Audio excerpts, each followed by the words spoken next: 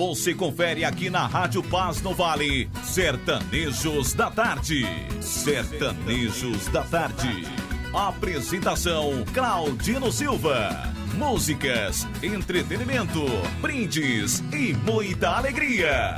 É um prazer enorme estar com você. Boa tarde, compadre. Boa tarde, comadre.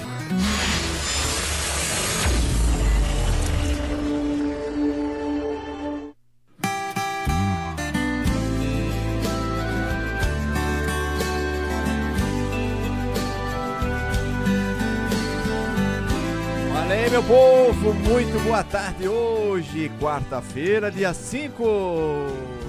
Tem alguém na rua? Olha aí, hoje estamos aí com a Tarde Sertaneja, chegando aí. A irmã Marilda já tá com o celular na mão, né? Já curtindo a nossa live. Compartilhe, gente, a nossa live. Curta a nossa página Alvorada Sertaneja. Baixe o nosso aplicativo também, né? De música sertaneja, Alvorada Sertaneja, lá no Play Store. Vocês vão lá e baixam. Já tem música o dia inteiro pra escutar, tá bom?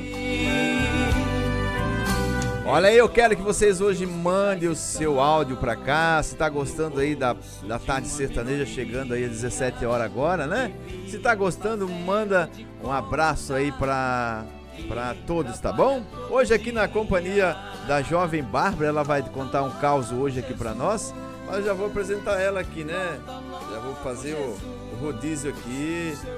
Isso, Babi, dá um alôzão pros ouvintes aí, Babi, vai lá, saudades. Um alô.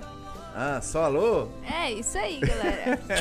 Olha só, vai ter caos hoje, Babi, aí? Sim, né? Nossa. Ao vivo aqui, ao vivaço? Sim. Que dia é hoje, Bárbara? Não sei. Dia 5, Bárbara, né? 5. Hoje Hoje é dia 5 de fevereiro. 5 de fevereiro, dá pra dar uma adiantada no caos aí, não? Não. Não? Não. É pros irmãos ficar suspenso aí? Sim. Olha só, meu povo, aí daqui a pouco ela vai contar, tá? Fique ligadinho aí. Bárbara, como é que foi o começo de ano? Daí uma janeiro demorou demais, entendeu? Demorou demais. O pai foi viajar, né, Bárbara? Foi viajar pra Bahia, lá pros Quitos? Não, lá pra vários lugares, assim, muito distantes, assim. É, distante de vocês? Não, meu Deus do céu, muito longe. É, tu via na localização onde nós estava, é? Sim, 2 mil quilômetros. Longe de casa? Muito longe. Então muito tá. Bárbara, e os teus projetos pra 2020, Bárbara? Vai lá estudar? Estudar, né? Porque trabalhar não... Não, trabalhar tá incluso, mas nada que eu seja remunerado, entendeu? Ah, tá. Casar também não, ainda não. Por enquanto só aqui, não. Não? Gente, não, ainda não. Não, né, Bárbara? Isso. Mas se tiver alguém aí, eu tenho que primeiro passar pelo meu crivo aqui, tá? Não, primeiro tem que passar por mim, né? Porque não é assim, não. Pra passar pelo crivo da Bárbara é difícil aí. Mas vai aparecer um varão aí e vai ser o meu genro e nós vamos trabalhar nós aí, né? Botar ele, arranca prego com um pé de cabra só de um lado só. Valeu, a Bárbara já volta daqui a pouco, gente. Volta logo, Jesus. Volta logo, Jesus. Seu povo não aguenta mais. É isso aí, né? É o povo aí chegando aí. Daqui a pouco eu quero seu alô aí, tá? Falando aí da Bárbara aí, vai como é que ela é, como é que ela não é. O Neile César Nemete, conhece esse, Bárbara? Ah, conheço. Tá, um abraço pra toda Camboriú, pra ti também, Bárbara. A Marília tá dizendo abraço pra Babi. Obrigada. Olha aí, o Valdeci Costa também tá dando alusão aqui pra Babi. Gente, é vocês aqui na Paz no Vale junto com nós, tá bom? Olha aí, abraço para a Bárbara. Paz do Senhor, estou ouvindo o programa. É a sobrinha do Salvador Bernardino. É isso aí, né?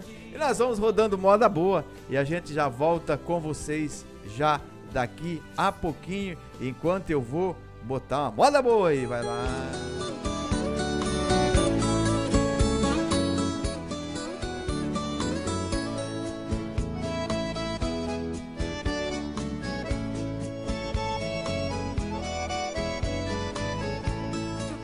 Seja bem-vindo nessa casa de caboclo. O que eu tenho é muito pouco aqui nesse fim de estrada. Tem um ditado aqui no nosso recanto, que o pouco com Deus é muito e o muito sem Deus é nada. Não repare minha estrada esburacada, ela é trilha de boiada, ela é rota de tropeiro. Quando chove é uma lama grudadeira, quando é sol vira poeira, parecendo um fumaceiro. Seu carro, moço, é o primeiro que aparece. Meu cachorro não conhece, nunca vi um trem assim.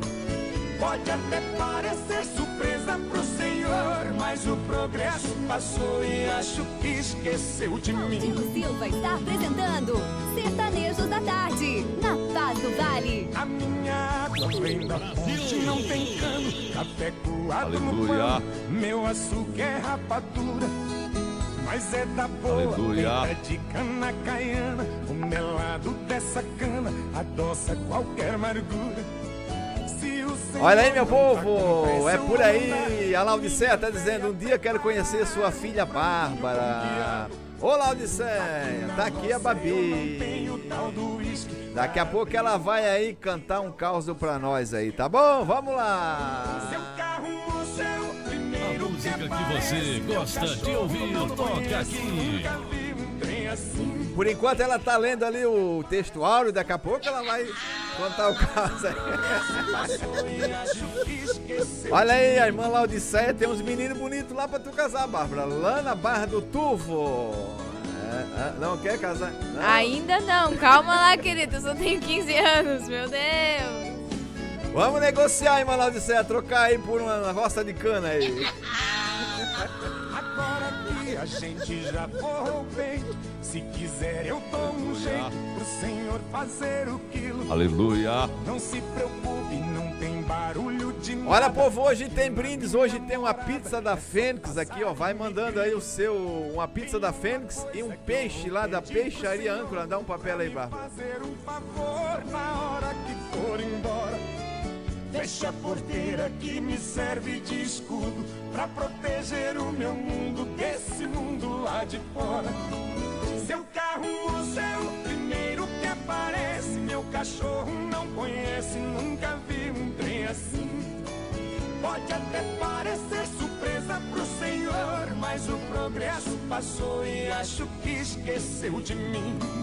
Seu carro, moço, é o primeiro que aparece. Meu cachorro não conhece, nunca vi. Olha aí, compadre, 17h10. É a pizza da Fênix hoje aí, ó. Rapaz do céu. Vai mandando um alusão pra nós aí. Qual é a pizzaria mais querida aqui de Camboriú aí, ó? E já fala que é a pizzaria Fênix. Também tem um peixe lá da peixaria Âncora. É um peixe bagualado lá da peixaria Âncora, tá bom? Hoje à tarde. O Monrildo disse que tá aí abrindo a mão aí. Hoje ele vai dar um peixão pra vocês aí, tá bom? É, pra tu comer um pirãozinho escardado aí. Daquele de colar na dentadura. É, tu ficar ali com aquele gosto de farinha de mandioca uns 5 dias ali. Maravilha!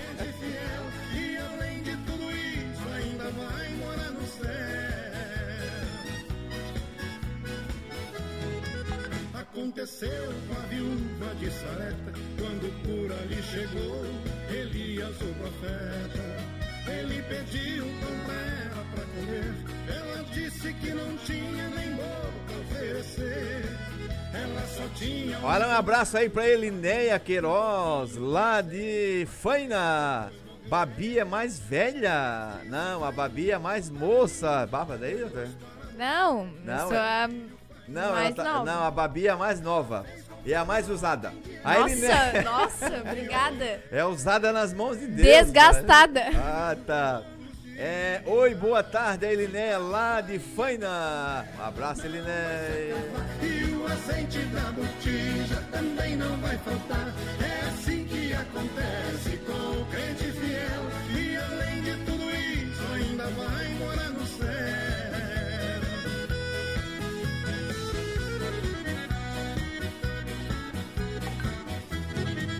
Aconteceu com o profeta Eliseu, uma viúva com problema para ele aparecer.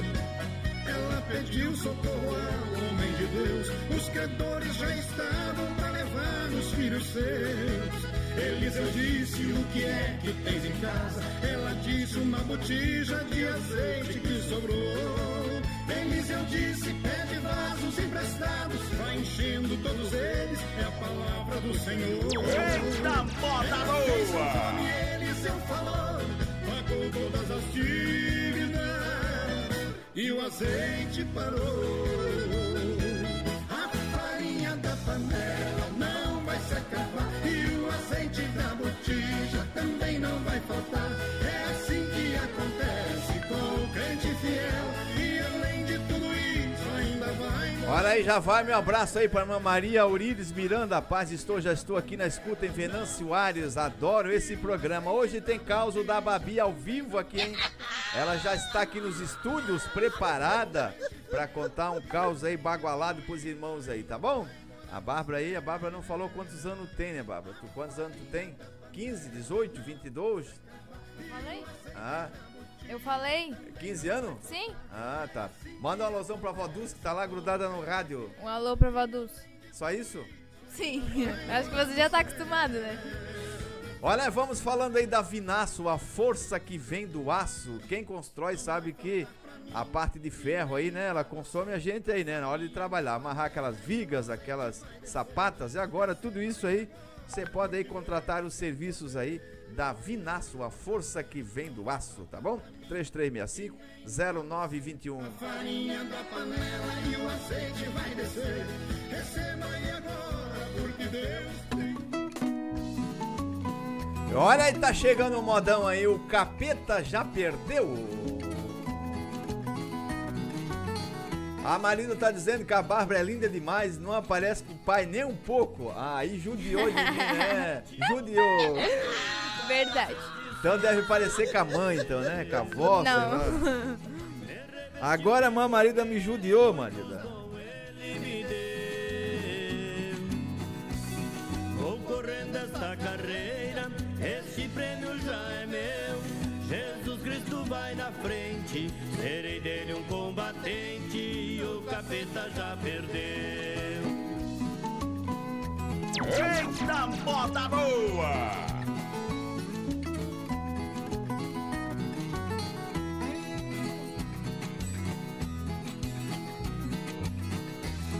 Jesus Cristo fez o homem pra viver com alegria, ter paz e felicidade junto com sua família. Nós estamos nas alturas, somos estrelas que brilham, seguindo o caminho estreito, tudo que é bom é o respeito. Satanás perdeu a trilha.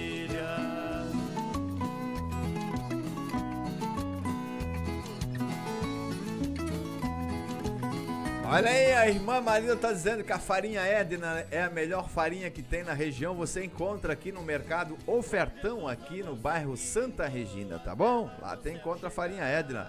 Aqui no supermercado Bom Preço também você encontra aí farinha Edna. É bom pra comer uma farofa boa. Com aquelas carnes que a irmã Marina faz lá, tem que ter uma farinha Edna, né? Vai comendo. Olha aí, o Joninha tá dizendo, estamos aqui no sorteio, quero participar do sorteio da pizza da Fênix. Valeu, querido, Deus te abençoe. E também a Nícia do Cedro tá participando. Ô, irmão Claudino, Ah, eu gostaria de participar aí do sorteio, tá? Tá. E próximo será para todos. E eu queria participar do sorteio aí, tanto da pizza, da Fênix, como do peixe lá do Malrildo. Tá bom? Então tá. Tá bom. Tá feito, Deus mano. abençoe vocês aí, tá? Obrigado. Todos os ouvintes. Obrigado. Essa é a comadre irmã Nice do Cedro. Manda o seu áudio, 0479. Só vai ganhar quem manda áudio pra cá, pro meu WhatsApp, tá? 0479 9104 9095. Hoje tem uma pizza da Fênix e um peixe aí da peixaria Âncora, tá bom? Você vai lá e o Morrido vai dar um peixe pra você. Não sei qual que ele vai dar lá. Vai dar um charuto pra tu governar. É, já pensou? Já comeu esse charuto, Bárbara, tu? Já. É bom? Sim. Só que não pode namorar sem escovar o dente, né? Vamos comer o charuto lá, sabia? Sim. Se não... Maravilha! Maravilha nada, mano. As namoradas vão embora.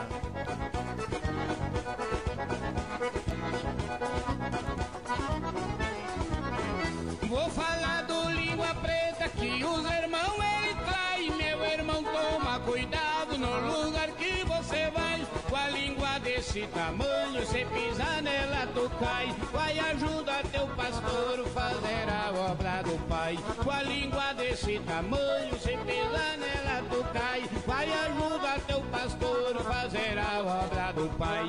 Os irmãos da sua igreja já te chamam de careta. Deus não gosta e o diabo ama esses irmãos da língua preta.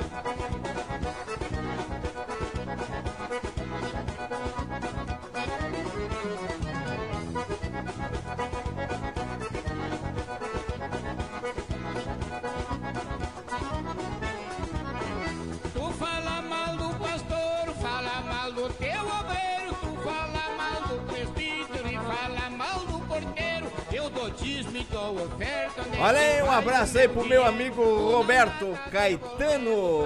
Tanto desespero. Eu dou dízimo e dou oferta. Onde é que vai o meu dinheiro? Tu não dá, tá devolvendo. Pra que tanto desespero? Os irmãos da tua igreja já te chamam de careta.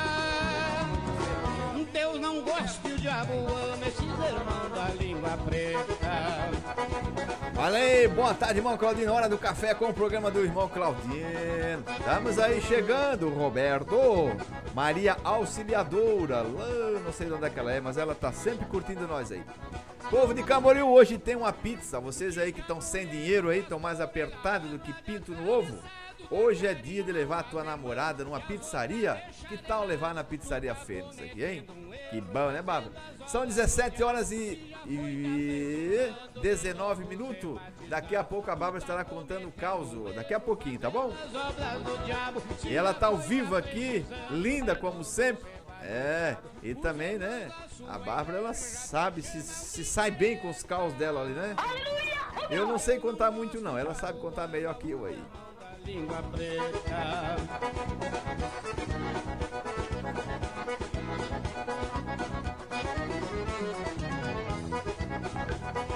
Olha aí, a Zeni do São Judas manda o áudio. Oi, irmão Claudino, paz do senhor, nego. Paz. Eu queria escutar aquele hino Eu Não Quero Mais de Bom. Qual é o cantor, quem canta esse hino? Eu acho engraçado. Ah, tá bom, amigo? Um beijo. Tá abraço. bom, irmã Zeni. Deixa eu ver se eu acho por aqui, tá? O Éder tá mandando um abraço aí pra noiva Elisângela e a todos os ouvintes. Toca uma da banda Gênesis. E quer ganhar pizza. Tá dado o recado, né?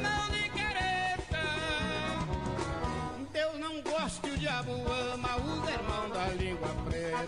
Olha aí, vamos lá, meu povo, 17 horas e 21 minutos. Bárbara, tá afiada por causa aí, Bárbara, já? Agora não. Não? Então vai te preparando aí, vai lendo a mensagem, vai orando aí pra Deus te dar unção e aquela coisa toda aí daqui a pouco. Um abraço, Priscila, Rosanira Barbosa. Daqui a pouco tu vai contar, tá? 17h30 tu já conta, daí eu já te libero. Nossa, vai me mandar embora. Não, quer contar outro? não tem outro, então. Olha, a moda boa tá chegando. Eu vou falando aí da Gift Store agora no Monte Alegre, na rua Monte Agulhas Negras, antiga padaria de João. Lá você encontra utilidades domésticas, encontra até biquínis lá, Bárbara, já viu? É? Ela tem biquínis pras irmãs aí. Tomar banho em sol em casa, né? Não, daí vai pra praia. É pecado, Bárbara, ir de biquíni pra praia? Ah, eu não acho, gente, é praia. Ai. Qual que é o problema, entendeu?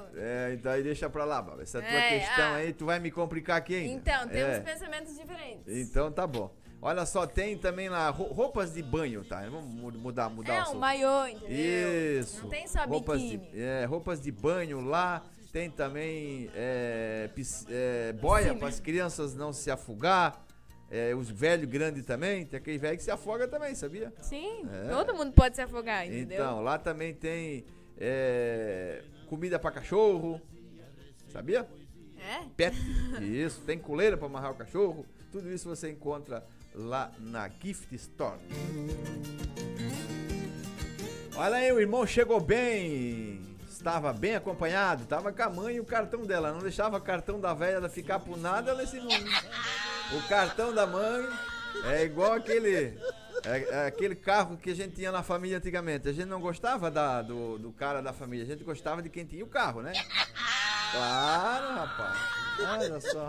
Um abraço, Jair Garcia. Vocês já viram que alguém é amigo da gente, mas a gente não é amigo dele, né? Já viram?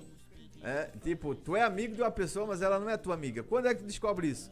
Quando tem um casamento e ele não te convida, e tu convida ele pro casamento da tua filha, e ele não convidou pra filha dele. Ai, ai.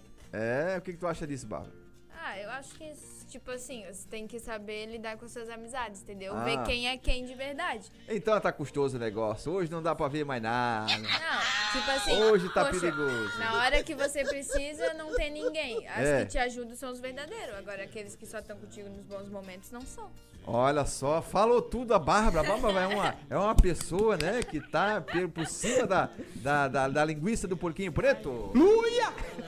Ai, gente, meu Deus. Vamos lá, gente. São 17 horas e 24 minutos hoje na companhia da Babi aqui fazendo aí a alegria dos irmãos, né? Eu já vou, daqui a pouco ela vai contar causa, daqui a pouco, tá bom? Vamos aí pra uma moda boa.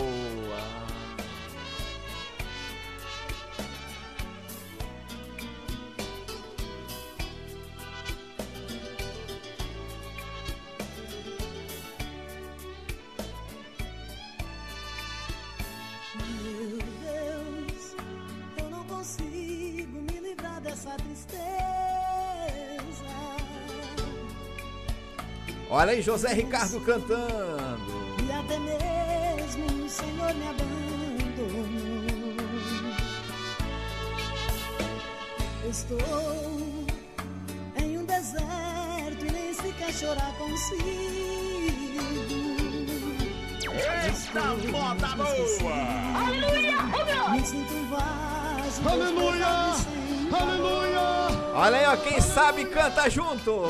Estou quebrado. Vai cantando. Apenas sujo do desprezo em que me encontro. E se quiseres me usar, eu estou pronto. Somente lava-me e novo ficarei. Renova-me de novo. Claudino Silva está apresentando Sertanejos da Tarde, na Paz do Vale. Que aqui estão. Maravilha! Cheio do teu grande poder, ó Deus, serei. Brasil! Olha aí, meu ovo, hoje tem uma pizza da Fênix, hoje tem um peixe da peixaria Âncora, 3365-1853, ao lado do Sacolão e Mercearia Três Irmãs. Lá você encontra o peixinho e já compra lá, né? Um alface pra fazer aí. Uma couve pra fazer suco de couve. Um peixe com alface? Meu Deus. Um repolho roxo. Olha que essa música é exclusiva, hein? Exclusiva. Eu e o Buia, todas as rádios tocam do Brasil, tudo toca. Luia! Assim é todo homem que tentar seguir. Olha aí, um abraço aí pra Irmanice Policarpo, que entrou aqui na live, Andréa Ciliro, Marco Antônio, Emi Vargas, a Irmanice é a Irmanice. Já tem Fuçabuca, a Irmanice também, ó. Depois que a mãe tem Facebook, nego. Pra pedir amizade lá pra mãe, lá tem que ser custoso, hein? Ela não aceita qualquer um de amigo, não. E se quiseres me usar, eu sou pronto. Somente lava-me e novo ficarei. Renova-me de novo. Lava-me por completo com a tua unção. E entre tantos vasos que aqui estão, cheio do teu grande poder, ó Deus, serei.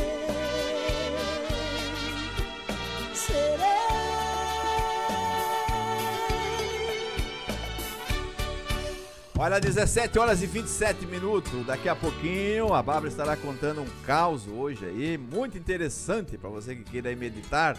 Nossa! Você ficará marcado para sempre. Isso ajuda muito na vida da pessoa que tá precisando de um renovo espiritual. Nossa. Isso, daqui a pouquinho. Uia!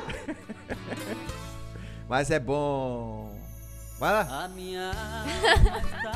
Esse é o Maurinho de Jesus, irmão do Chitãozinho Chororó. Olha aí, ó. Eu era pobre. Continuo pobre. Ah, não, pecador não sou mais não. Mas Jesus já transformou minhas trevas em luz. quando ele estendeu a sua mão para mim. Olha aí, meu povo, já manda um WhatsApp cantando essa moda aí, ó, pra tu participar da pizza. Estendeu a sua mão, quando ele estendeu a sua mão para mim. Eu era pobre e perdido, sem Deus e sem Jesus, quando ele estendeu a sua mão para mim. Vai mandando áudio pra cá, 047 991 04 90 95, e eu vou com certeza aí botar o teu nome aqui, tá? Pra tu ganhar a pizza hoje e um peixe aí da peixaria Âncora. Olha aí, vamos falando aí da Texel. Você que deixou seu telefone cair dentro da água, dentro da piscina, foi no mar, deixou cair, tem solução pra ele, tá? Na Texel, nada de botar dentro de copo de arroz e aquela coisa nada toda, nada disso, é tudo balela da internet. Leve aqui na Texel, vindo lá da ponte pra cá, na rua Gustavo Richard. Você já vai parando, vai cambando pra esquerda, que fica lá a Texel, vai deixar o seu celular limpinho, tá bom? Zeradinho. Não se desespere que minha placa estragou, aquela coisa toda. Não. Entre em contato lá com o meu compadre Gabriel e ele vai consertar isso aí pra ti. Boa tarde, Camboriú! Ele estendeu a sua mão para mim. Eu era pobre e perdido, sem Deus e sem Jesus, quando ele estendeu a sua mão para mim. Quando Jesus estendeu a sua mão, quando ele estendeu a sua mão para mim, eu era pobre e perdido, sem Deus e sem Jesus, quando ele estendeu a sua mão para mim. Daqui a pouco, mais um caos com a Babi. Vamos aguardar aí, a Bárbara tá se preparando aí pra contar um caos hoje, muito animado aí, fique legal aí, tá bom? Boa tarde, Camboriú. Ezequiel Alves da Silva tá ligado comigo aqui, e a Bárbara já vai contar o caso daqui a pouquinho. Antes eu vou falando aí da farmácia super popular aqui de Camboriú, da rua Oscar Vieira, com exames laboratoriais agora, e além de tudo, né, a entrega mais rápida de Camboriú é da farmácia super popular aqui do Cedro, no WhatsApp 98497-7437, 3365-1487. Sacolão e Mercearia Três Irmãs, frutas, verduras fresquinhas, direto do campo para sua mesa. É ali no Sacolão das Meninas, no Rio Pequeno. Vai lá, gente, vai lá. Galinha caipira, não pode dar o osso da galinha caipira pro cachorro, hein? Ele vai furar o estambo. Esse é o nome certo, Bárbara? Estambo? Estômago. Hã? Estômago. Ah, tá. Eu aprendi estambo na escola minha lá, estambo. Posso fazer nada. Pode sim. Aprendi o estambo. Então aí, ó, já vai se preparando aí que a gente... daqui a pouquinho o caso com a Barbie, tá? Falando lá do sacolão, voltando lá pro estambo, não pode dar, porque ele fura as tripas do cachorro, sabia, né? Sim. Então não dê. E adora. A cachorrinha adora lá? Adora. A Dora já comeu muito osso de galinha também, galera. Quem que deu pra ela, será não? Quem, então? Só nós e o cachorro da tia Lili, né? A tia Lili tinha um cachorrinho aí também que, pelo amor de Deus, não comia nada. Não comia porque não dava, né? Olha aí, ó, vamos lá ver. Aqui está chegando mais alguma coisa aqui. Tá. Já vou ler o zap dos irmãos aqui. Não deixe nada aí pra trás depois. Aí. O Will tá participando da programação. Fala, Will. A paz do Senhor, irmão Claudino. Não é o Will. É aqui a irmã Terezinha do Jardim Rasas. Quero participar aí da programação. Quero participar do sorteio da pizza. Tá certo. Estamos aqui na escuta com o Will. Valeu, irmã Terezinha. O Samuel, fala, Samuel. Qual é meu nome do sorteio, Claudinho? Manda 3 zaps. Qual é meu nome do sorteio de novo? Meu Deus. Aqui, outra aqui, quem é essa aqui, será? Oi, aqui é a Ana Paula, do Cedro, e eu quero ganhar o sorteio de hoje, hein? A filha da Anice. Ah, tá. Vou tá torcendo por ti aí. Quando ele estendeu a sua mão. Olha aí, ó. Para mim. Brinca com o homem aí, olha aí, ó. Aleluia.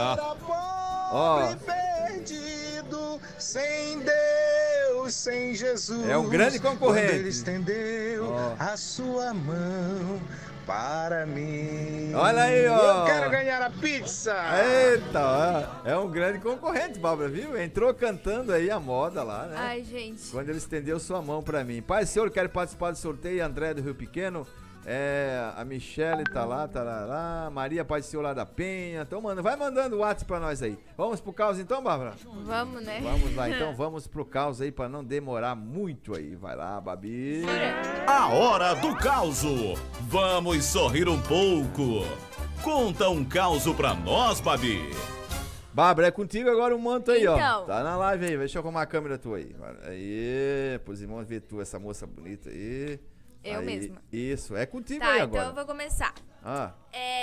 Lá no norte, digamos assim, hemisfério norte, se você não sabe. Aleluia. O hemisfério norte é alguma coisa assim do norte. Acima da linha do Equador? Exatamente. É quando acaba o café, é isso? Sim. Acima da linha do Equador? Sim.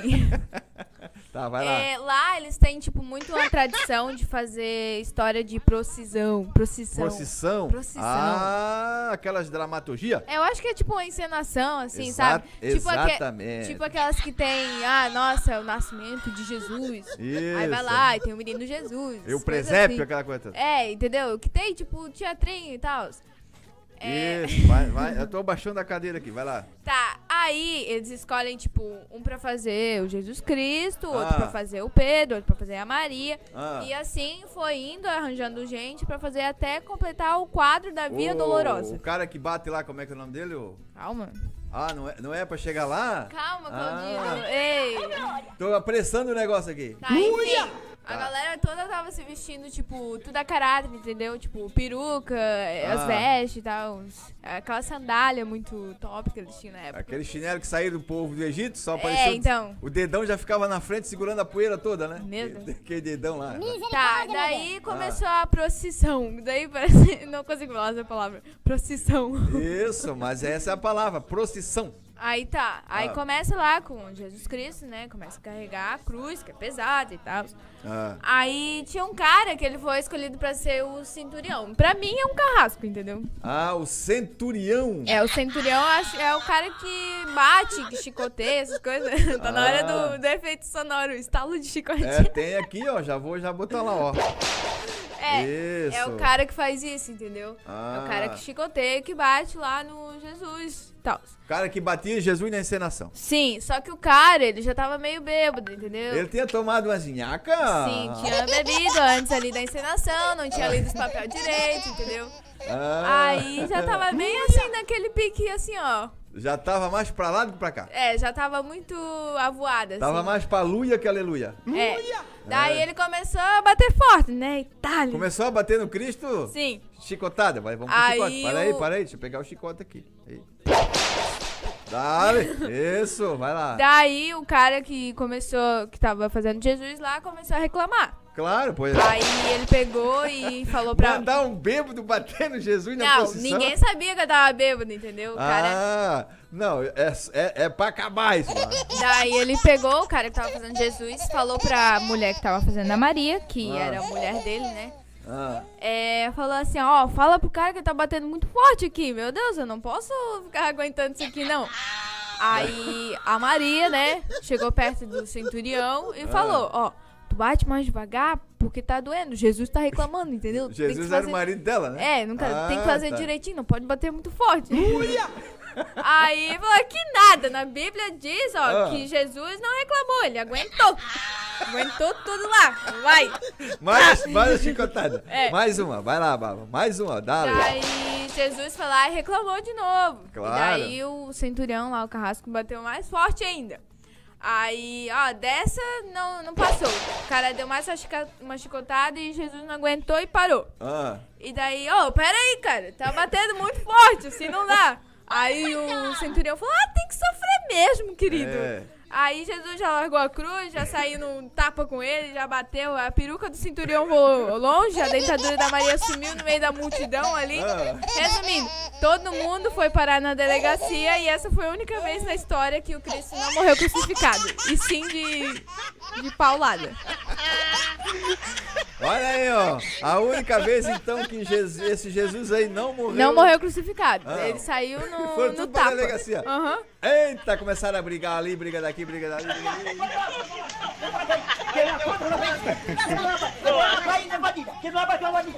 Olha aí, gente. Aí, ó. Brigaram tudo aí, ó. Eu duvido alguém que entenda isso aí, ó. Gente, é isso aí, a Bárbara contando o caos. Obrigado, Bárbara. Deus te abençoe, tá bom? Tá bom. Isso não dá pra negar, porque Deus sempre chamou sertanejo pra usar. A viola está na roça e na mansão do burguês. Pra todo canto a viola é bola da vez.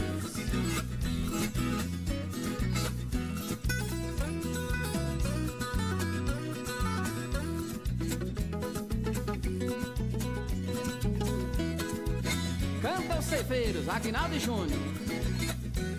Eu uso o som da viola pra engrandecer o glorioso Deus. Enquanto os meus dedos solam, dedico a Ele os versos meus. Sem Ele na minha vida, um nada seria eu. Mas Ele me deu guarida, nos seus braços me acolheu. A viola está na roça e na mansão do burguês. Pra todo canto a viola é bola da vez.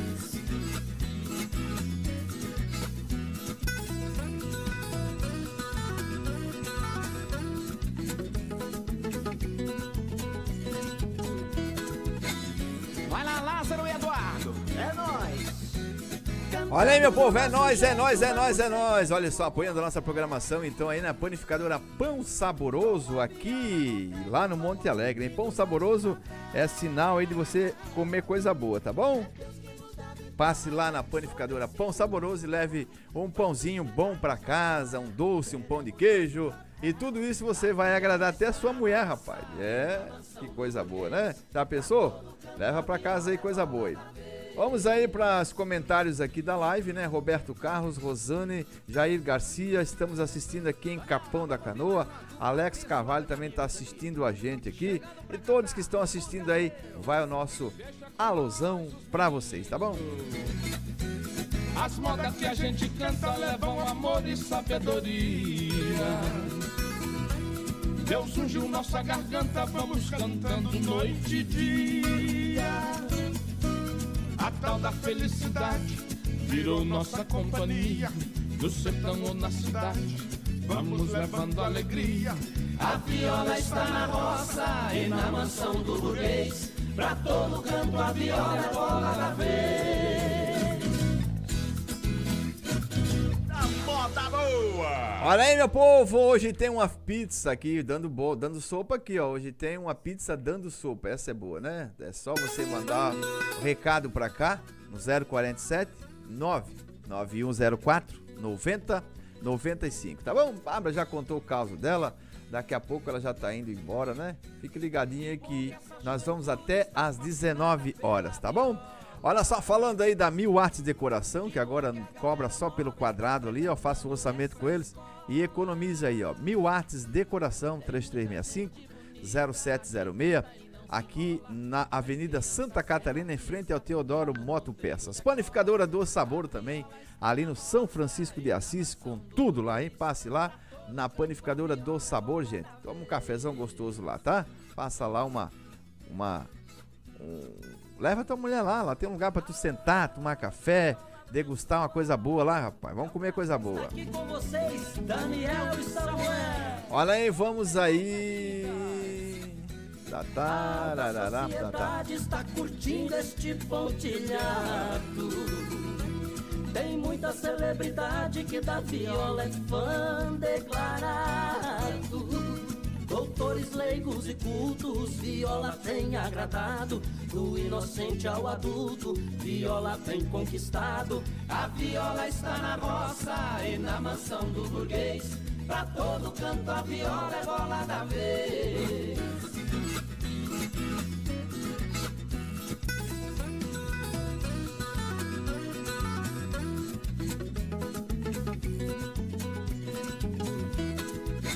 Canta Zé Marco e Adriano, chega aí. Os jovens já descobriram que no sertão tem muita cultura.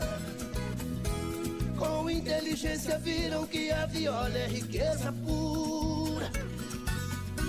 Tem poesia e tem verdade e nobre literatura. Rica musicalidade na pauta e na tablatura. A viola está na roça e na mansão do burguês. Olha aí, meu povo, vamos lá, 17 horas 43 minutinhos.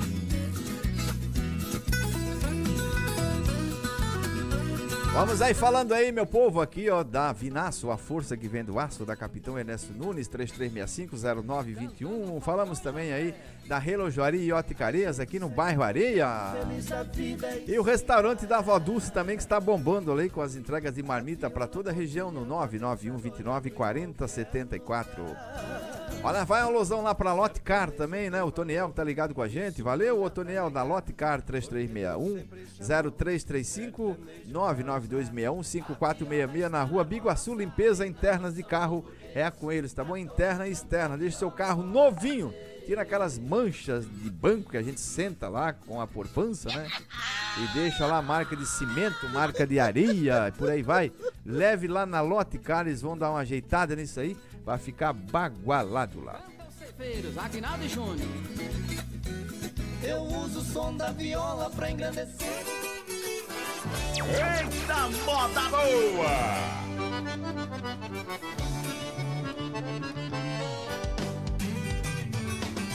Olha, um abraço aí pro meu amigo Gesiel Medeiros, Isael Lemes, Ezequiel Alves da Silva, boa tarde, Camboriú, Raimundo José.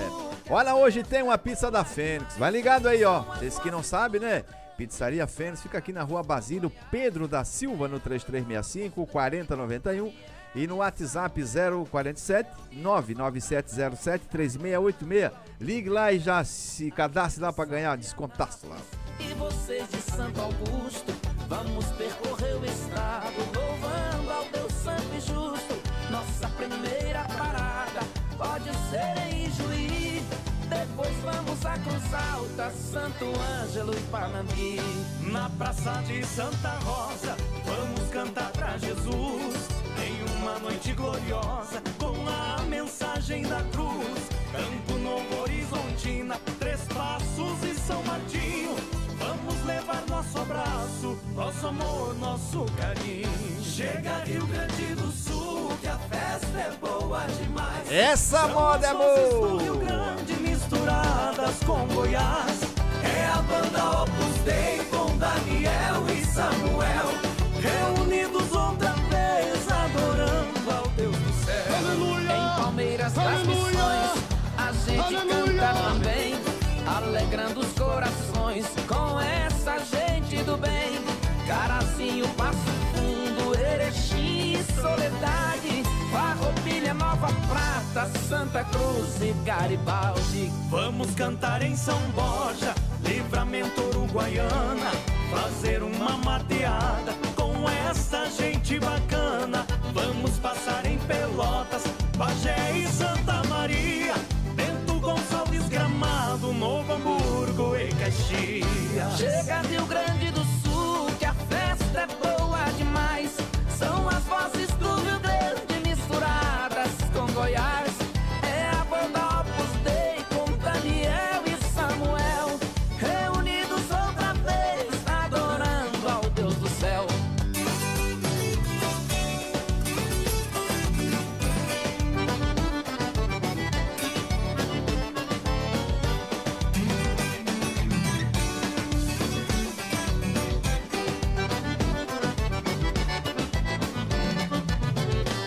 Chegando a Tramandaí, nós vamos cantar bonito e convidar muita gente pra irmos a Dom Pedrito, Campo Bom, Camaquã, Triunfo e Vacaria, Cambará e Água Santa, Bom Jesus e Alegria. Lajeado, Alegrete, Sapiranga e Canoas, São Leopoldo, Esteio, Canela e Três Coroas. As outras que não falamos, perdão queremos pedir.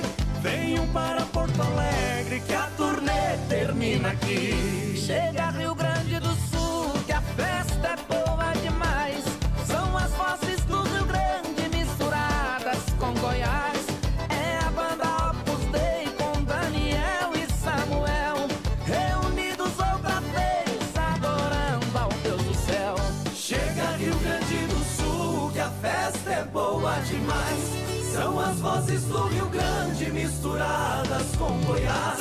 É a banda Opus Dei com Daniel e Samuel, reunidos outra vez, adorando ao Deus do céu.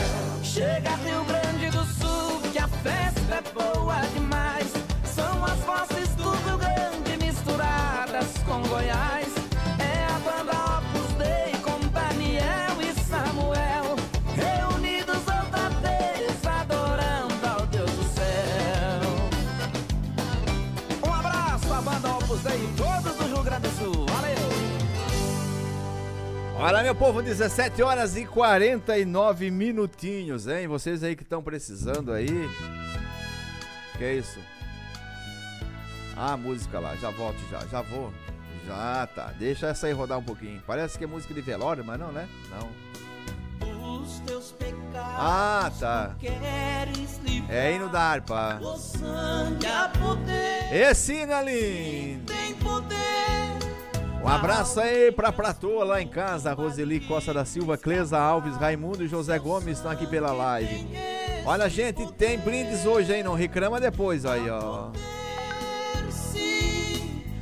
Olha, paz, senhor, irmão Claudino, me chamo João, filho do Boto, meu nome é no solteiro, quero ganhar essa pizza. Ô, João, tu não trabalha lá na Fênix? Acho que é o João da Fênix, né? Mas eu vou botar valendo aí, tá bom? Olha aí, ó, pessoal, vocês estão precisando aí transportar os seus filhos aí, ó. Entra em contato aí com o Elso, tá bom? Vou dar o telefone aqui do Elso aí, ó, pra ele levar os seus filhos pra escola aí, ó. 047 99932 2499, tá bom? Leve aí a piazada aí com o tio Elcio no 99932 2499. Você precisar aí de alguém para transporte escolar, chame aí que eu tenho o telefone dele aqui, ó. Olha, o Ivo tá dizendo, eu quero ganhar a pizza Eva de Ipanema. Eva de Ipanema. Boa tarde, irmão Claudinho. A paz do Senhor. Tô aqui ouvindo a sua rádio aqui. Amém. É a irmã Eva de Ipanema. Júlio, boa tarde, Claudino. Tá mandando a lua aqui, ó.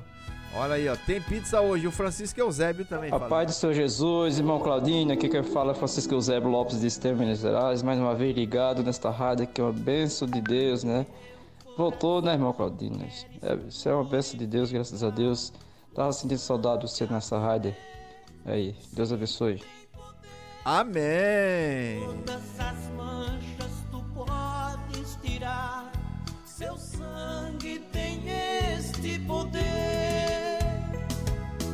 Queres entrar no serviço real. Olha, 17h51, um abração pra Nena, pra irmã Júlia, aqui do bairro Areia. E o modão tá chegando.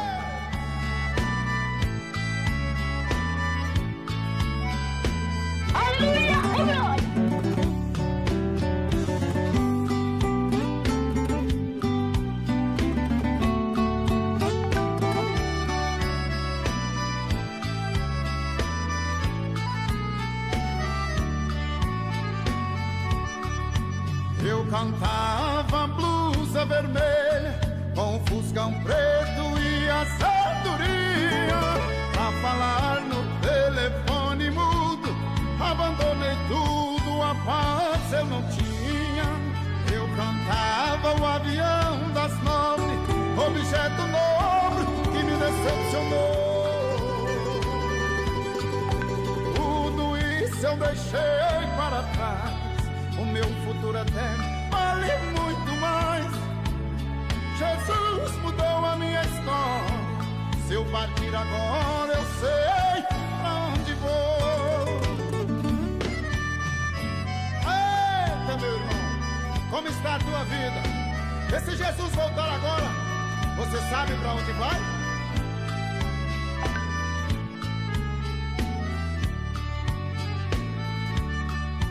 Eu cantava o homem de pedra, com uma cruz pesada e beco sem saída. Eu cantava o só capilão, com o boi tufão sem luz na minha vida. Eu cantava o castelo de amor que se desmoronou no barco de papel. Fui destaque na sociedade, do passado não sinto saudade. Foi bom conhecer a verdade, a eternidade eu vou cantar no céu. O mundo precisa saber, eu não posso esconder o que me aconteceu. Jesus me transformou completo, com um novo projeto de adorar a Deus. Claudinho Silva está apresentando Sertanejos da Tarde, na Paz do Vale. Jesus mudou meu coração e me deu salvação para cantar assim. Santo, Santo, Santo, Santo, Santo, Santo, Santo, Santo, Santo.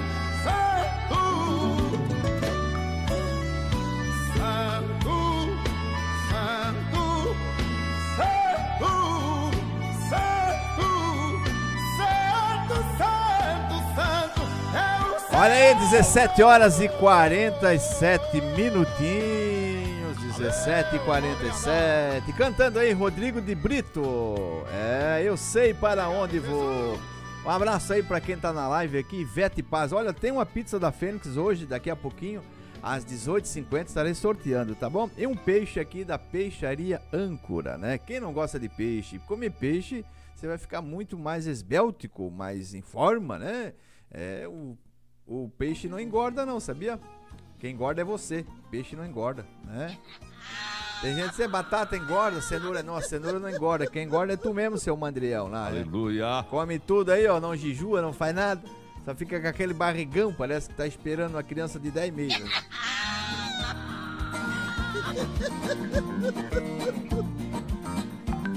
Para não ficar sem grana, eu já trabalhei dobrado, de segunda a sexta-feira, dando duro no pesado. Recebi meu pagamento na esquina, fui roubado. Pra não apanhar dos caras, tive que ficar calado. Escapei desta armadilha e fui à luta de novo. Pus a viola no peito e cantei para meu povo.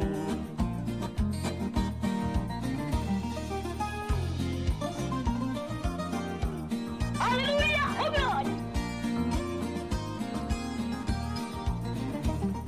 Aô, compadre, manda um zap pra nós, é isso? No 99104-9095. Para não morrer de sede, eu já bebi água quente. E pra não tombar na luta, eu tive que ser valente. Fui preso num cativeiro, amarrado na corrente. Mas eu virei maçarico, cortei um elo nos dentes. Escapei desta armadilha e fui à luta de novo. Pus a viola no peito e cantei para meu povo.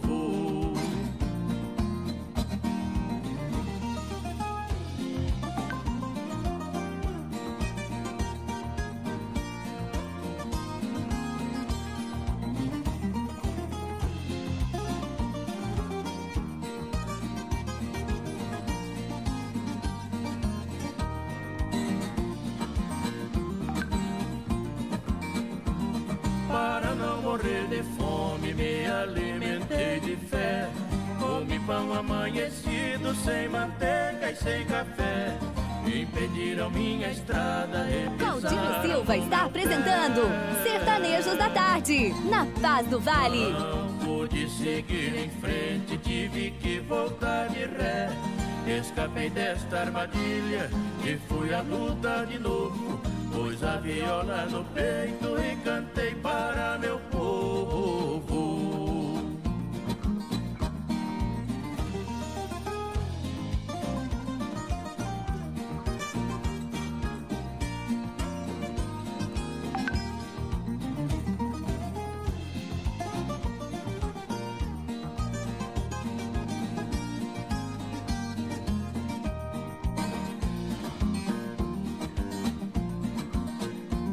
Para não morrer de amor, eu deixei de querer bem. Tranquei a porta do peito e não abro pra ninguém. Entreguei meu coração, quase morri por alguém. Olha as horas, 17 horas e 59 minutinhos. Eu quero receber teu WhatsApp aqui, né? Mansônia Barço, direto de Itapema, mandando um recado aqui pra nós aí, ó. Boa tarde, irmão Claudino, aqui é a Renata do Arias, estamos na escuta, eu e toda a minha família, benção pura, bota o nosso nome no sorteio, tá? Já botei o nome aqui, pra vocês aí poderem ganhar a pizza, né? Tentar ganhar pelo menos a pizza da Fênix e o peixe lá da peixaria Âncora. Tem mais alguém chegando por aqui na live? A Maria Alice Guilmar Borges, boa tarde, né? Um abraço pra Ivete Paz ali, ó. Olha, essa moda tá chegando, eu quero oferecer para todos aqui de Balneário Camboriú, né? O pessoal que mora aqui na região da Nova Esperança, Irmanice, todos têm aí, tá bom? Um abraço. Sorrisos se apagam, a alma chora quando vai embora a felicidade da vida de alguém. O rosto revela a dor da tristeza, no peito a frieza de não receber. Olha, essa moda é boa, Daniel e Samuel, sorrisos retornam. Assim é você, olha aí, ó, que vive andando só de aparências, moda boa, muitos, mas na consciência um grande vazio você tem por dentro. Não tente fingir, eu sei que a canção que eu canto agora te toca e diz que essa é a hora que Jesus restaura os teus sentimentos. Sorrisos retornam quando a gente corre pros braços de Cristo. Com a sua alma Deus tem compromisso. Você vale mais que o mundo inteiro. Não deixe passar de hoje essa grande oportunidade. Claudino Silva está apresentando Sertanejos da Tarde, na Paz do Vale. Olha aí, 18h01, meu abraço aí pro nosso querido pastor Isaías Santos, que tem um programa aí, Palavra de Vida, a partir das 10 horas agora até o meio-dia. Alô, pastor Isaías.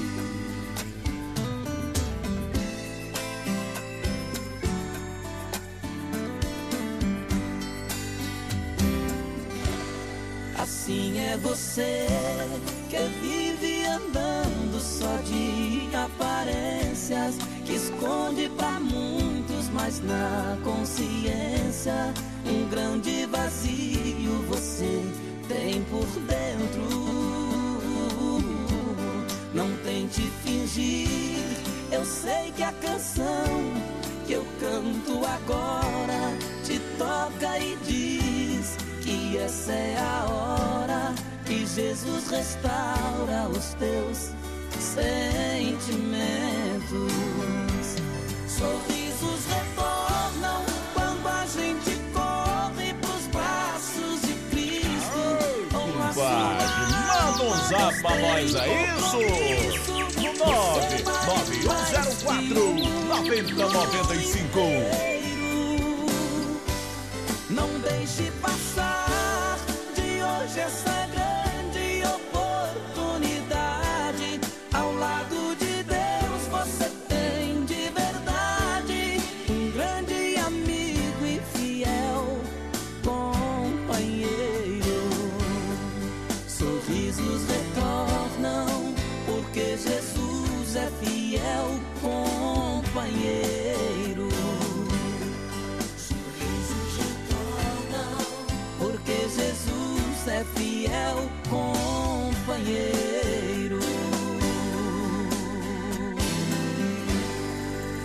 Olha aí, eu quero que tu mande alô pra nós aqui. Estamos aí ligadinho.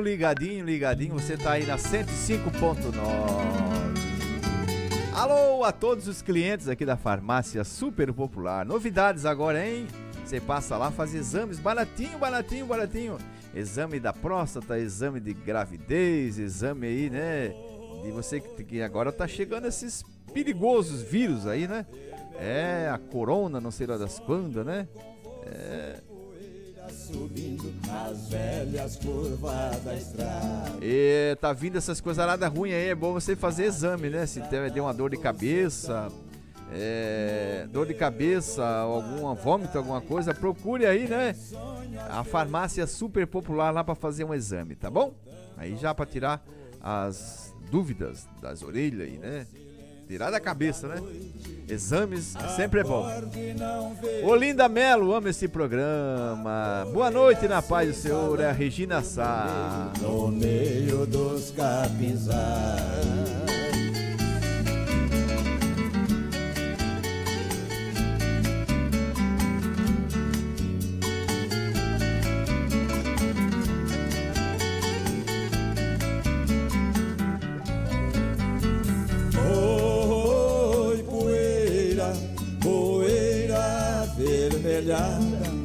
Sonho com você, poeira subindo nas velhas curvas da estrada.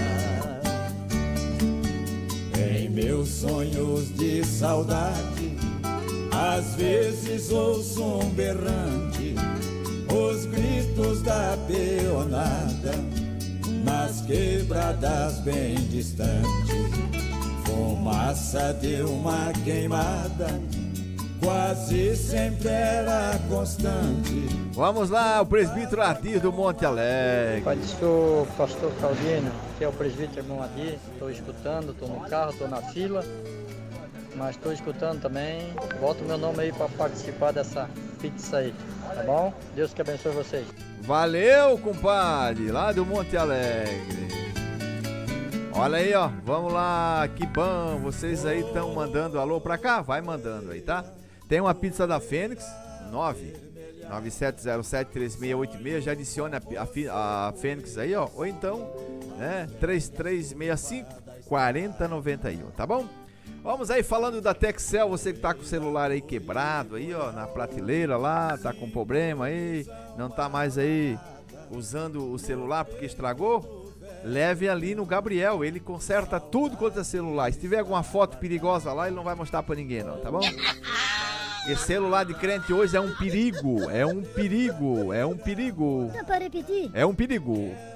Tem muitas fotos, algumas coisas aí, né? No meu tempo de celular não tinha essas coisas que tem hoje, né? Rapaz, eu tinha um Smart Tijolo, já viu? O Smart Tijolo, bem grandão assim, ó, botava na cintura que ele parece um facão de 7 listros, né? Aí, esse negócio aí que tem hoje aí de nudes, não sei o que.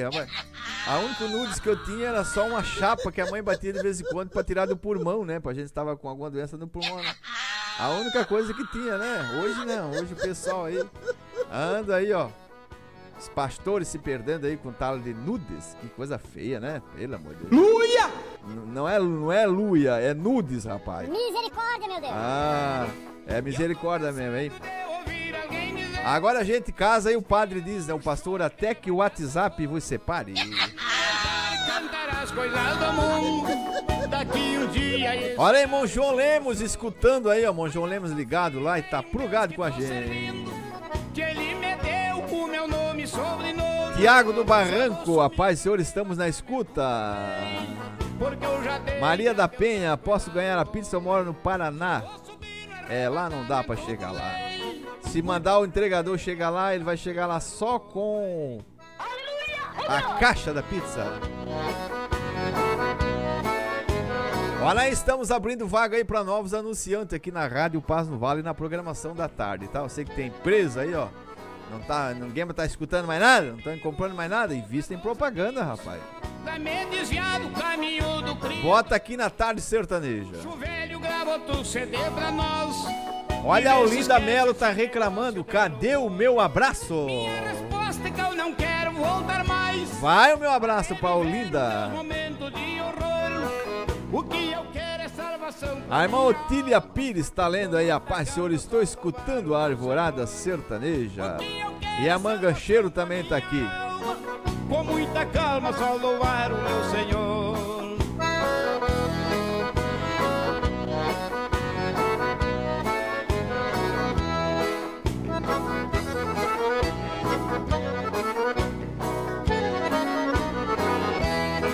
Cantar pro mundo é muito fácil, meus irmãos. Só que se vive só fazendo coisa errada. Tu não te lembra de louvar o nosso Deus? É cantoria, bebedeira e mulherada. Você não lembra que tu tem que preparar o teu terreno para a última morada? Porque na hora que o meu pai te chamar, aquela porta que tu quer vai estar fechada. Porque na hora que o meu pai te chamar, aquela porta que tu quer vai estar fechada. Eita, moda boa! Olha aí, um abraço lá pro tio Zias, lá pra tia Braulia, que tá ligada na Tarde Sertaneja. Um abraço, tia! Tia Braulia aí, era a mulher aí que mais comia de noite aí, né? Segundo a Tizeca aí. Ela fazia pirão pra 15 filhos, todos eles ela comia uma bola de pirão. No final do almoço ela já tinha comido tudo ali, né?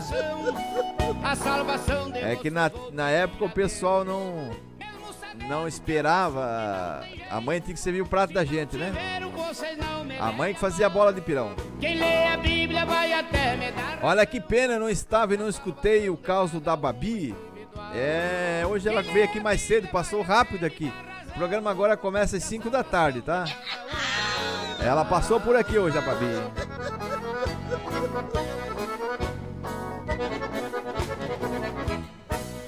E a internet tá meia parada hoje, né? Tá meio ruim aqui as internet aqui, tá parada demais aí, hein? Que coisa, né?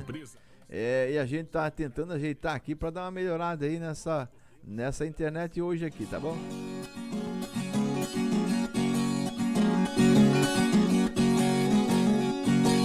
Tenho a minha viola nova feita de muitas 18h11.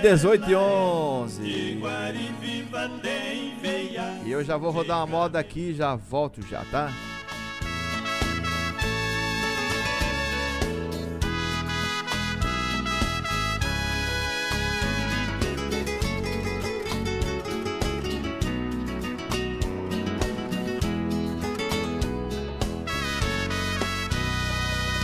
Filho, alguns pedidos hoje eu faço a você, pois eu espero que irá me atender.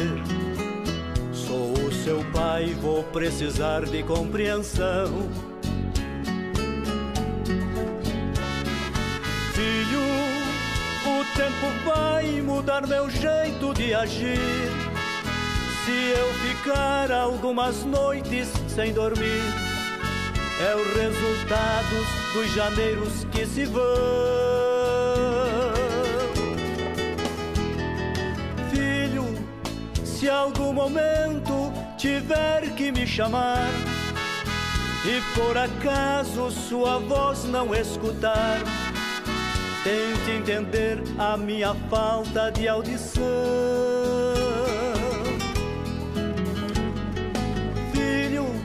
Se eu ficar respondendo com tolice, Não se preocupe, é o resultado da velhice. E para isto não existe solução. Filho querido, não se preocupe ao branquear minha cabeça, pois é normal que tudo isto aconteça. Claudino Silva está apresentando Sertanejos da Tarde, na Paz do Vale. Filho querido, quanto sofri para ver você crescer. O tempo passa e é bom obedecer. Estou pedindo pra você cuidar de mim.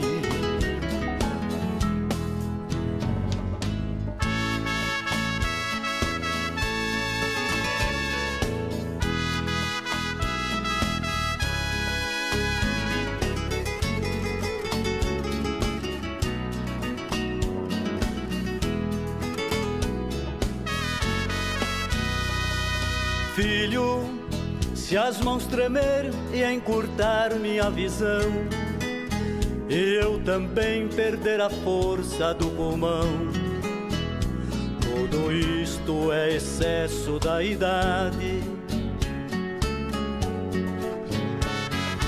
Filho, não me deixem em asilos por aí, mesmo velho, mas você cuide de mim. Por favor, não me use de maldade. Filho, cuidar de um pai é a nossa obrigação. Eu agradeço pela sua proteção e ao grande Deus pela vida que nos deu. Filho, adolescência, a juventude, tudo passa.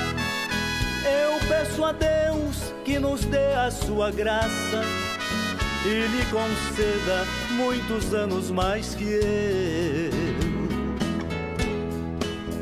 Filho querido, não se preocupe ao branquear minha cabeça, pois é normal que tudo isto aconteça.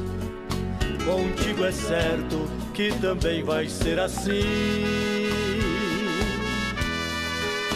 Filho querido, quanto sofri para ver você crescer.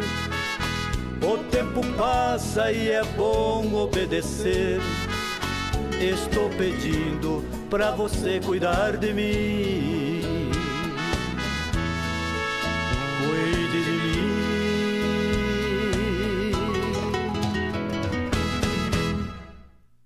Olha aí, 18 horas, 18 e 15. Olha, tem uma pizza hoje aqui pra vocês aí que estão ligados com a gente. A gente retornou já aqui, né? A partir de 17 horas agora temos por aqui, tá?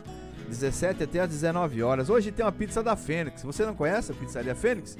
Devia conhecer, rapaz. Eu tinha meu sítiozinho. Fica aqui na rua Basílio Pedro da Silva, longe da cidade grande, lá no oco do sertão. Ali eu era feliz, plantando e lavrando o chão, galinhada no terreiro, os capatos no chiqueiro e o arrozal no vajão.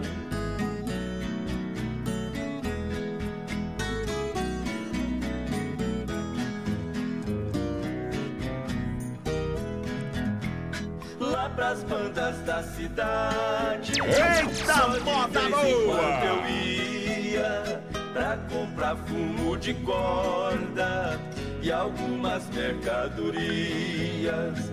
De repente a minha vida mudou da noite pro dia, pensando em ser mais feliz. Veja só o que eu fiz, apostei na loteria. A música que você gosta de ouvir toca aqui. Exclusiva. Claudino Silva está apresentando Sertanejos da Tarde, na Paz do Vale. acertei na Mega Sena, começou meu desespero, precisei abandonar minha vida de roceiro. Tenho 4 seguranças me vigiando o dia inteiro, perdi minha liberdade, hoje em dia na verdade sou escravo do dinheiro.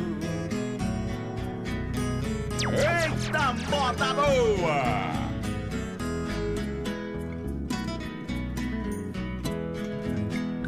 Hoje eu vivo no conforto, cercado de mordomias e um bando de puxa-sacos me fazendo cortesia.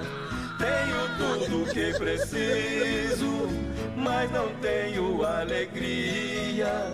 Sou um caboclo placato, meu negócio é roça e mato e uma boa pescaria. Olha aí, 18 e 19. Vamos falando aí, meu povo, aqui, ó, da Vinaço, a força que vem do aço. Tenha na sua obra aí a Vinaço, que ela vai andar rapidamente, tá bom? Vinaço, a força que vem do aço. Aqui da Capitão Inácio Nunes, 33650921. Falamos também aí, né, olha só, hoje em dia, né, tá fácil construção, né? Rapaz, se for na Vinaço, já vai lá, encomenda o ferro todo lá com eles, lá eles entregam as sapatas, vão entregando depois aí as colunas, faz estribo aí sob medida, não precisa mais estar com aquela chave de virar ferro e passando aquela dificuldade toda, né? Já vai tudo na medida certinho, não precisa cortar nada, só chega lá e encaixar lá, botar lá os negativos com os positivos lá, certinho para na escada não cair, né? Tem pedreira aí, Deus o livre, né? Aí a culpa não é da Vinaço, a culpa é de quem botou o ferro lá, né? Bota o positivo embaixo, o negativo em cima, dá problema aí. Rapaz. O sertanejo vem pra receber unção. Tem tocha acesa começando a espalhar, tem fogo neste lugar, Jesus já chegou. Olha aí, meu povo, falamos também da Lideluxe, as irmãs que são finas aí, igual a Subiu de Papudo, vai ali na Lideluxe. Ali você vai encontrar uma roupa ideal pra ficar bonita. E deixa de ficar aí andando aí, né, com aquela roupa do ano passado. Doa isso aí pra alguém. Vai lá, compra uma saia bonita, um top, olha só. Siga aí no Instagram, Lideluxe, tá as fotos tudo lá, ó. Caso você queira agendar um horário lá pra tirar as medidas, já liga aí, ó, 3050 3003 ou então 991820990. Não perca tempo, peça agora a sua bênção. Olha, hoje é quarta-feira, hoje é dia de curto. Se não for no curto, vai na pizzaria, né? Depois do curto. Deus desce para os abençoa. Você adora e o Senhor vai operando, e você segue cantando louvores de adoração. E a mensagem vai falar com cada um. Esta festa vai marcar a sua vida, meu irmão. Hoje o céu vai descer aqui. Vai, vai, vai. Hoje o céu vai descer aqui. Vai, vai, vai. Pode ficar preparado. Olha aí, vamos aí atender o pedido da irmã Gancheiro, de pai para filho. Quem canta de pai para filho, irmã Gancheiro, é os pentecostais. A irmã Isabel mandou um áudio aqui, tá? A paz do Senhor, meu irmão Claudino. A Eita paz. glória, olha nós de novo. Verdade. Irmão Claudino, tô escutando esse hino aí, vou te contar, viu? E eu que presto trabalho voluntário também no asilo. É tanta história que a gente ouve daqueles velhinhos. Nossa, os filhos põem lá e adeus. Nunca mais aparece, mas é isso aí. Tenha uma boa noite na gloriosa paz do Senhor, irmão Claudinho. Obrigado. Desejo pro Senhor, amém? Deus que abençoe, né?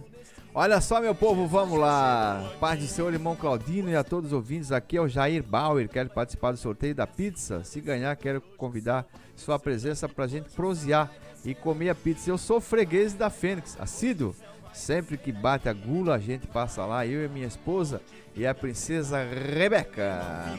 O Vilmar tá dizendo que quer participar do sorteio, baita da programação. Hoje o céu vai descer aqui. E a irmã Gancheiro tá aqui, ela falou da música lá, né?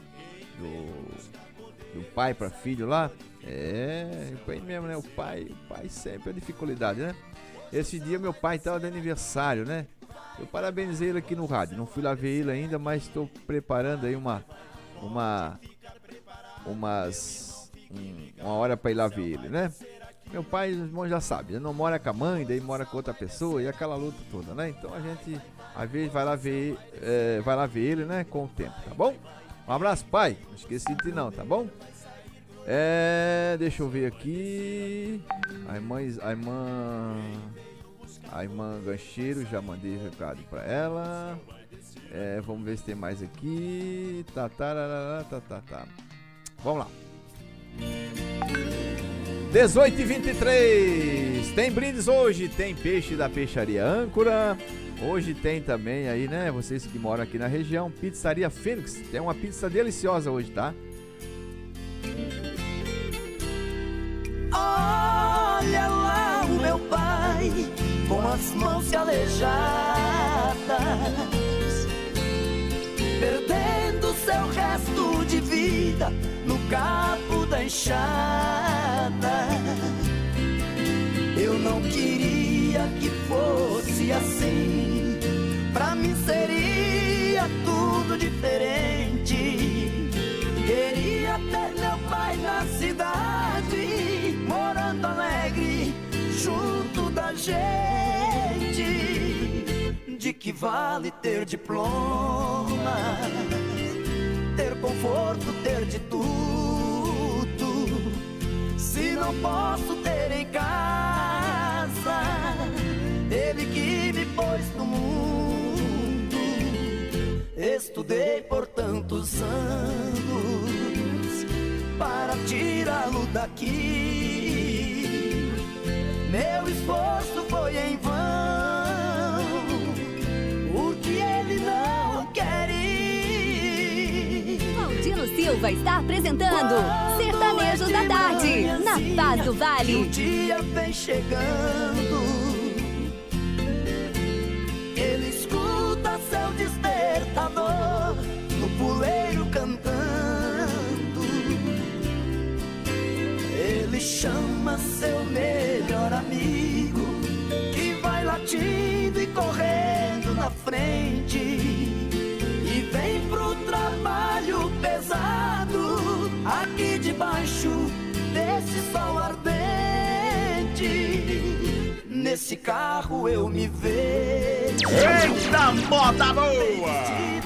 Olha aí, meu povo, estamos passando ao vivo lá na página Alvorada Sertaneja Oficial. Vai lá, curte ela aí, ó. Vai lá, curte ela lá. Suor todo molhado, olha a condução do velho, numa corda amarrada, olha a geladeira dele, lá na sombra encostada. Quando é de tardezinha, vai pra sua casinha comer seu feijão com arroz, feito num fogão a lenha. E na sua poltrona de angico, ele vai sentar comovido, e na tela maior do mundo ele contempla seu filme preferido. Na televisão do velho não tem filmes de bandidos, não tem filmes policiais e nem filmes proibidos. No canal do infinito sua TV é ligada, só aparece as estrelas e a lua prateada. Olha lá o meu Olha aí, 18 horas 27 minutos, tá dentro do carro, tá aí curtindo a nossa programação, manda o seu áudio pra cá, 047 99104 9095, tá bom? Paz, irmão Claudino, coloca meu nome aí que essa pizza é minha, Deus abençoe, é o Marcos Felipe, a pizza da fé. Osmar Esmaga, paz do Senhor, Deus abençoe, valeu pelo WhatsApp. Um abraço aí pro Montenor também aqui da Vila Real, Montenor, obrigado e pela sintonia aí na 105.9, hein? Ele tudo faz, é só nele que você encontrará a verdadeira paz, é só em Deus. Que a sua vida muda, ele te ajuda, pode confiar, é só em Deus. Que se tem felicidade com verdade, basta acreditar, é só em Deus. Que a sua vida muda, ele te ajuda, pode confiar, é só em Deus. Que se tem felicidade com verdade, basta crer. Olha aí, a irmã pediu a música lá do Crente Gelado. Vamos sortar então o Crente Gelado.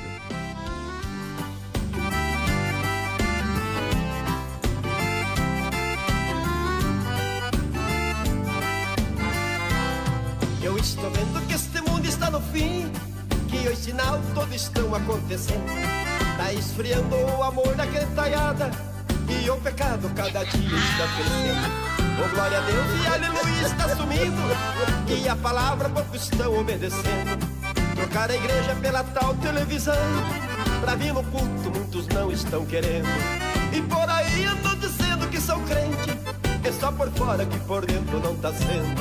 Mas não adianta eles querem enganar, porque Jesus lá no céu tudo está vendo. Não adianta querer enganar, meu irmão, os olhos do Senhor Jesus é uma chama de fogo.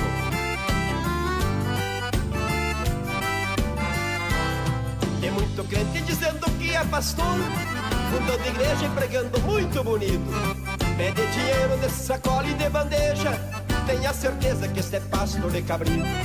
Ele só enxerga aquele que tem dinheiro, em pouco dia já se para pra presbítero.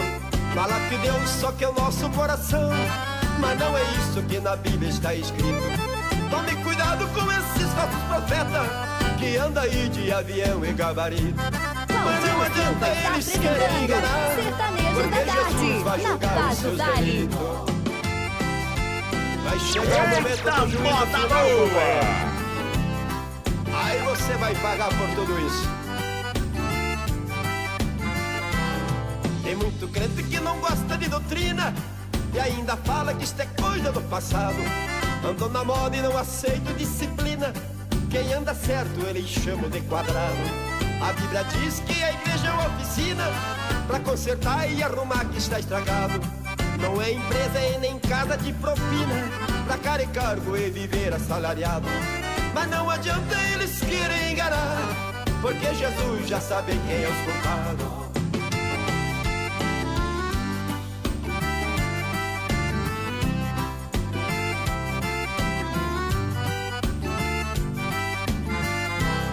Quando Jesus vir buscar seus escolhidos, aqui na terra vai ser uma decepção. Todos vão ver a igreja do Senhor subindo, e muitos crentes ficam na tribulação.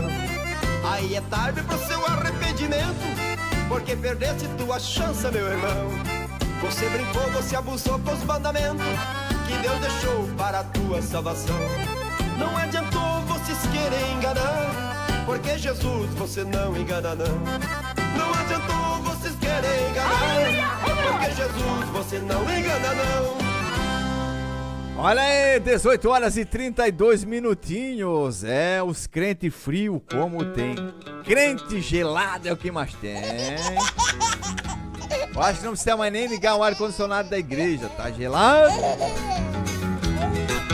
Moro no rancho de Tapa. O que será, né, que ó, escuta ficar assim, né? Gelado, gelado, gelado, né? Talvez seja aí, né, a riqueza, né? É onde tem pobreza, tem mais culto bom, sabia? Se a solidão me caça, a viola me distrai, canto pra fazer pirraça, tomo um gole de cachaça pra longe. Olha, 18 horas e 33 minutinhos. Eu já quero mandar um abraço aí pra turma lá do Monte Alegre que tá ligado com a gente aí, ó. Tem muita gente ligada lá no Monte Alegre. Deixa eu ver. Hoje o Celso tá com as lives dele aí, ó. Tá bom? Hoje o Celso e amigos a partir das 9 horas da noite. Lá sorteio tudo lá, ó. Na página Celso e amigos aí. Senhor Claudinho, estamos aqui na escuta. Quero oferecer aos ouvintes, meu sogro, irmão Fidense, aqui do Rio Pequeno, e sua família. Também meu pai, Plauto, ali do Areias Branca, que está na escuta. Para todos os ouvintes, vocês aí da rádio. Deus que abençoe. Olha aí, vamos lá, gente. Pobre, cada vez mais pobre, nada acontece. O pobre tá cada vez mais pobre. Os hospitais estão. Agora tem os vírus da corona. Antigamente nós tínhamos uma praga de uma corona lá em casa, que era aquele chuveiro, né? Só abria de um lado só. Agora tem um vírus, virou vírus, a praga virou vírus. Aquele chuveiro que só funcionava o inverno, só, né? No verão tirava o couro do lombo. A sorte dele que dava pra emendar a resistência lá, né? Aleluia. Dava. O pai, volta e meia, inventava de dar um nó naquilo lá, igual o violão do compadre que aprendeu a tocar violão lá, né? Dava um nó na corda, né? Olha aí, vamos lá, Edivaldo, lá do bairro Juruáia. Ricardo Oliveira, paz do Senhor, uma boa noite. Mauro Cardoso, a paz do Senhor. Maria Santos, a paz do Senhor, aqui do Areia.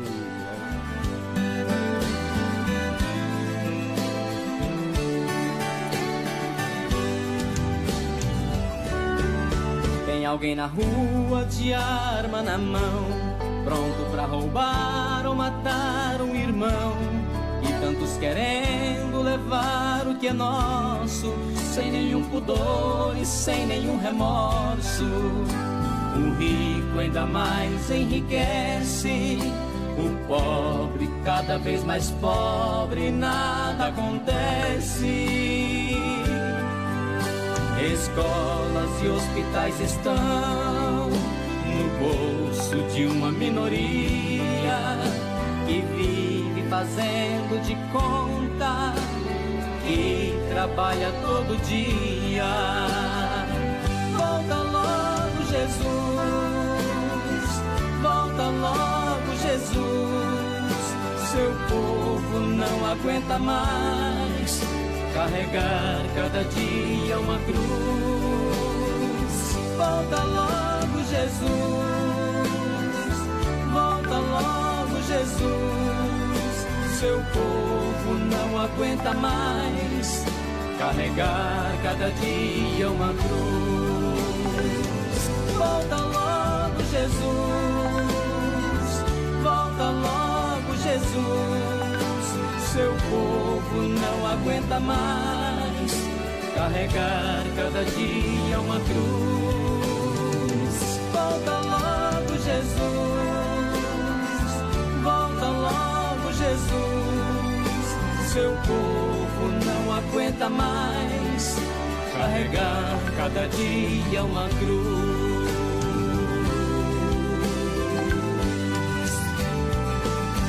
Olha aí, gente, vamos lá. A tarde tá passando 18 horas e 33 minutinhos, hein? Não perca a hora. Vai no curto hoje, vai na pizzaria, vai aonde? Aonde tu vai hoje, compadre?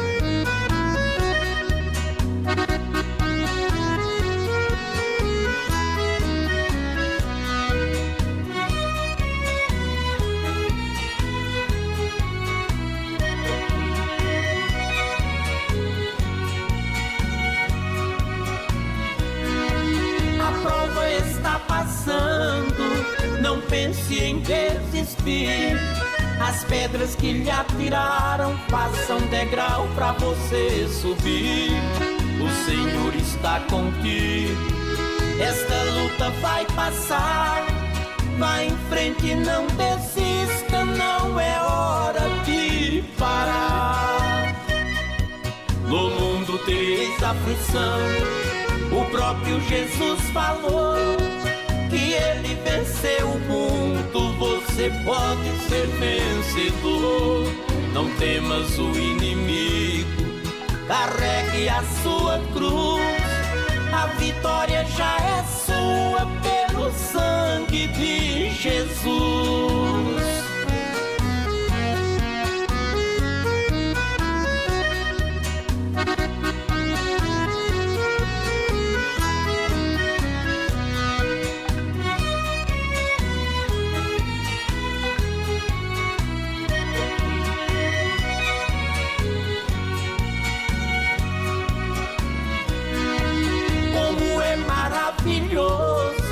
Servir esse meu Jesus. Vamos vencer a batalha pra morar no céu de luz. O fim já está chegando. Jesus está pra voltar. Será grande a alegria enquanto lá no céu chegar. No mundo tem. Olha aí, meu povo, é a tarde sertaneja, 18h39. Alguém ligando pra mim aqui. Alô? Pode ser uma Claudelino. Pai do Senhor, quem? Irmão Gilson do Cedro, tudo bem? Irmão Gilson do Cedro. Fale, Gilson. Queria pedir uma moda boa aí. Um gaúcho aí que tá nos visitando aí. Ah. Um cunhado aí. Tá. Pra todos os gaúchos, todo irmão que estão ouvindo também aí. E você que anima esse programão aí. Deus continua abençoando. E participar do sorteio aí também. Deus abençoe. Tá certo, irmão Gilson. Obrigado, tá? Amém. Olha aí, a menina tá falando. Desse jeito, gurizada! E vamos então com o André Teixeira e a Mala Véia. Quero ver quem tá feliz, levanta a mão pra cima, junto com o André Teixeira, desse jeito assim.